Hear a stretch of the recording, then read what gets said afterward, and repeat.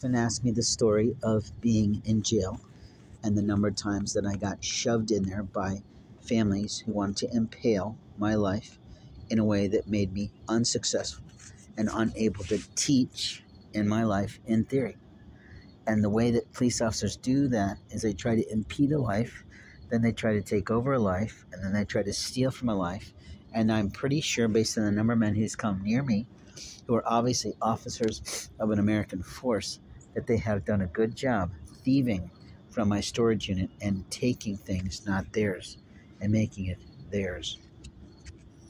What I do know is that when I left jail after the 3 months that I had to serve in the community of Indianapolis, someone had illegally moved my mail from my post office box to the jail, and they didn't have the lawful right under federal law to touch my mail. At the same time, the company that was helping me to pay for that mailbox, the philanthropic group, wanted to keep a copy of my actual mailbox key, which was, as you all know, illegal. You don't have the right to copy a public or U.S. post office mailbox because of those reasons. You can usually get 2 keys when you rent them, but only those 2 keys belong to you. Now, the other day, I found a sweater, and inside the sweater was a bunch of keys, which I'm pretty sure belonged to a company. But the question is, who put them there? And why would they throw that away? Somehow. But the truth is, when I left jail, everything precious to me in the 2 bags I had went missing.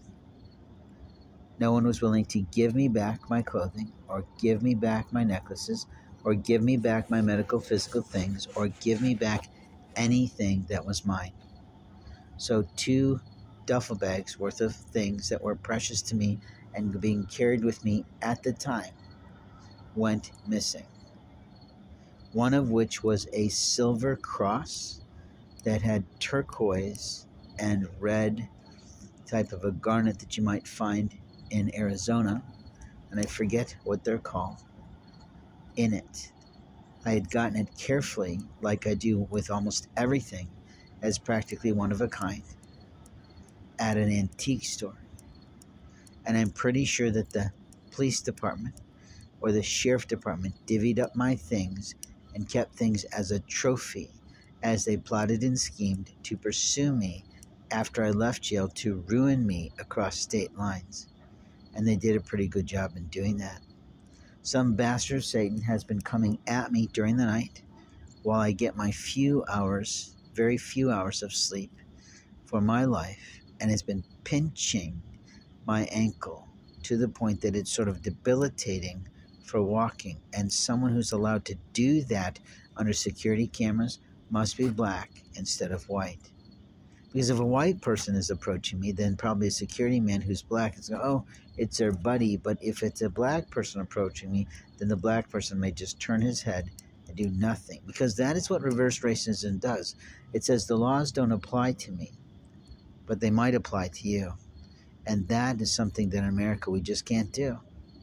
The liars of a family are lying completely.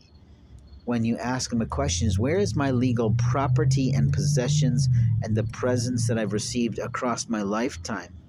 And they don't answer, it's an illegal act. And they've been wasting my time and wasting my money because for several months now, God has been asking me to ask them, and I've been asking them, and they refuse to tell me. And I asked my eldest sister, and who's still, unfortunately, living in the bitch that she is, and she says, ask someone else. So I asked that person, and they stall and they bullshit their way out of their responsibility, that at no time do they have the right to do anything with my property but maintain it. And at the time of my mother's death, she should have come directly to me based on the properties of the assignment by my late father to explain to me what had been happening from the graces of my mother, but to make a strategy plan of how to make the transition back to my hands. She failed to do that. At this time, they're trying to require me to force me to go back to different places, and the answer is no. I am not liable to you. You are legally liable to me. And your foolery, little girl, was thinking that your family and friends network, that's yours, had a right to take and steal my legal property.